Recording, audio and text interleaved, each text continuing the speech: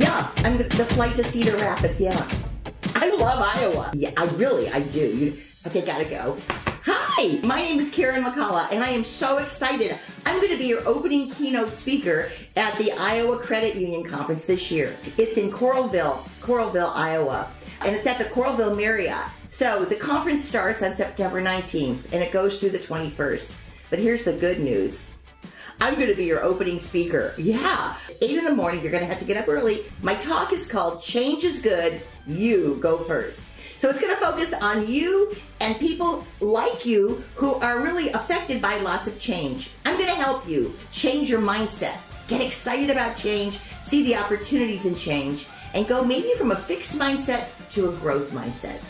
And then you have to hear more of me. Yeah, I'm going to be doing 2 breakout sessions after the keynote on my favorite topic, generations. They call me the millennial evangelist. I have to say, millennials love me.